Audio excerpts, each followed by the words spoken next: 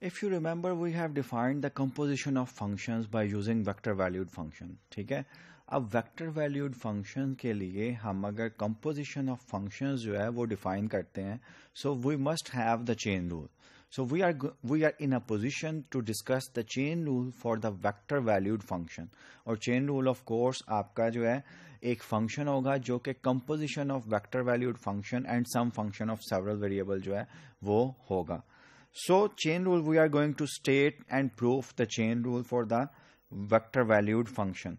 Suppose that the real valued function f is differentiable at x naught in Rn.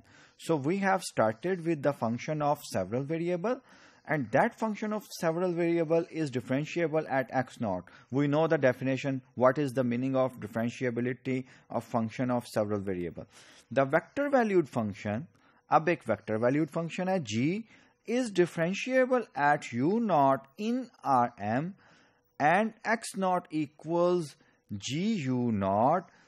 और vector valued function जो है वो differentiable दिया गया है u नॉट जो कि आर एम में है, ठीक है, और x not equals g not है. इसका मतलब है कि x not belongs to are N होगा, क्योंकि g u not that will be the answer whose components are g1 g2 up to so on gn. और इवेल्युएट किस पे किए हुए? u नॉट पे. हर फंक्शन g1 g2 gn जो है ये function of several variable है. Then the real valued composite function, then this composite function h f composition g, और it makes sense also क्योंकि f composition g किस तरह हम डिफाइन करते हैं? g u नॉट जो है ये मेरा कहां से है? आर एम से, ठीक है. सो g ऑफ u नॉट जो है ये कहां पे जा रहा है? आर एन में जा रहा है. सो this h in fact is from R m to real valued function R. ये composition इस तरह, लेकिन ये composition किसकी है?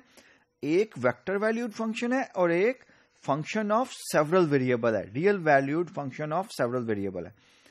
और इसको हम डिफाइन किस तरह करते हैं? h of u equals f of g of u. और ये हमें पता है कि ये मैंने आपको इसकी डोमेन, कंपोजिशन फंक्शन की डोमेन भी बता दिया है. डोमेन इसकी क्या है? आर एम, जो कि डोमेन है आपके g की, और को डोमेन क्या है इसकी? सेट ऑफ रियल नंबर्स, जो कि को डोमेन है आपके f function of several variable की.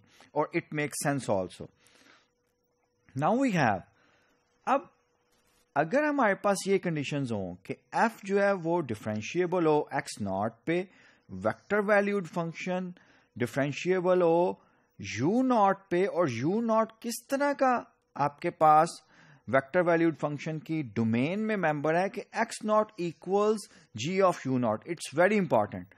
तो कंक्लूजन क्या है? Then the real valued composite function, ये वाला रियल वैल्यूड कंपोजिट फंक्शन जो है ये डिफरेंशिएबल होगा at u not in its domain. और मैंने आपको पहले बताया कि h की डोमेन क्या होगी?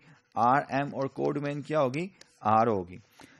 Furthermore it's differential du not h is given by this one, partial derivative of f with respect to x1 evaluated at x naught, differential of first component of the vector valued function at u naught, plus partial derivative of f with respect to x2 evaluated at x naught, and differential of vector valued function second component ka, so on and so forth. So this is what we are going to prove. So proof starts with, first we will show that u naught is an interior point of the domain of h. ये मैंने पहले explain कर दिया है. So it is legitimate to ask if h is differentiable at u naught. h की domain जो है, को डोमेन जो है, ये मैंने पहले ही एक्सप्लेन कर दिया है. Late x not equals, x not जो है हम पर्टिकुलर आर एन का वेक्टर जो है वो सपोज कर लेते हैं. Note that ji I not equals ji I you not. ये किस तरह हमने लिखा है? उस अजम्पशन से कि एक्स नॉट इक्वल्स, जो थ्योरम में दी गई हुई थी कि जी ऑफ यू नॉट के इक्वल है, और you not belongs to R M है. ओके, और g के कंपोनेंट कितने हैं? g1 g2 up to so on gn. n components हैं. So this is by assumption हमें we know this one. Since f is differentiable at x naught, which implies that f अगर differentiable है तो differentiability की definition से we must have the difference of f of x minus f of x naught equals, this is the differential of f at x naught which is equals this one जो कि हमने कई modules में discuss किया है, plus ex is a function which satisfy limit x approaches to x naught ex equals 0 x minus x naught. ये differentiability की definition f की हमने use की है. Substituting x equals g of u, x जो है g of u and x naught g of u naught हम substitute कर देते हैं in equation number 3 और recall करते हैं equation number 1 जो कि हमें ये दे देती है h. actually हो क्या रहा है h x u क्या है h of u minus h of u naught in fact किसके इक्वल है by definition of composition function f of g of u minus f g of u naught. अब g of u किसके equal है f of x के और g of u naught किसके equal है f of x naught के और f differentiable है. इसकी हमने डिफरेंशिएबिलिटी की डेफिनेशन यूज करके लिखा हुआ है differential of f plus E x E function जो है अभी हमने पिछली स्लाइड में देखा था, यहां पे ये भी लिखा हुआ है, ये तो एग्जैक्टली सेम है. तो इसका मतलब ये है कि जब मैं f of x minus f of x not के लिए मैंने लिखा है so this in fact equals this one, यहीं से मैं चला था ना. सो by using equation 3 and 1 we can write this one h of u minus h of u naught equals differential of f and x किसके इक्वल है gi u के, x naught किसके इक्वल है gi u naught के. यहां पे मैंने vector valued function में लिखा है लेकिन कंपोनेंट वाइज लिखेंगे तो gi वेक्टर वैल्यूड फंक्शन के जितने कंपोनेंट हैं वो हम लिखेंगे plus e g u mod of g of u minus g of u naught, यहां पे x था यहां पे x naught था. Substituting gi u minus gi u naught, ये अब gi u ये फंक्शन ऑफ सेवरल वेरिएबल था और ये भी हमें डिफरेंशिएबल दिया गया है u और u naught पे. तो bye definition of differentiability of functions of several variable we must have differential of each gi at u naught u minus u naught plus ei हर, अब यहां पे i क्यों हमने लिखा है क्योंकि हर कंपोनेंट gi जो कि फंक्शंस ऑफ सेवरल वेरिएबल है उसके लिए हम लिख रहे हैं. ठीक है, ei u minus u naught ये बाय डिफरेंशिएबिलिटी की डेफिनेशन हमने अप्लाई की है ईच gi पे. ओके, अब ये gi u ये वैल्यू जो है जो डिफरेंशिएबिलिटी की हमने यूज की है ये यहां पे हम प्लग इन कर देते हैं.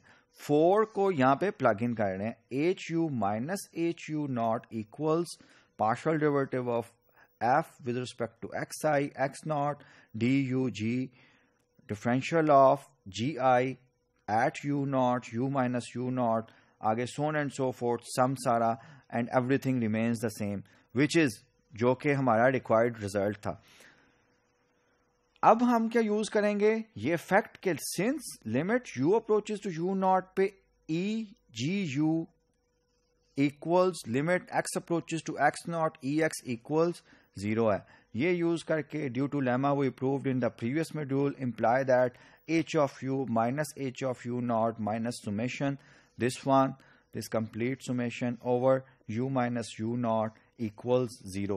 यहाँ पे actually therefore h is differentiable at u naught and du naught h is given by the differential of the composition function is given by equation number 2 जो कि हमने पहले थ्योरम में स्टेट किया और यहाँ पे limit u approaches to u naught equals 0 है. डिफरेंशिएबिलिटी की डेफिनेशन से we have proved that the composition of a vector valued function and a function of several variable जो कि हमने h नाम रखा था चेन रूल यूज करके, चेन रूल को इनफैक्ट प्रूफ किया हमने और उसका डिफरेंशियल जो है कंपोजिशन फंक्शन का उसका एक्सप्रेशन जो है वो भी डिटरमिन किया.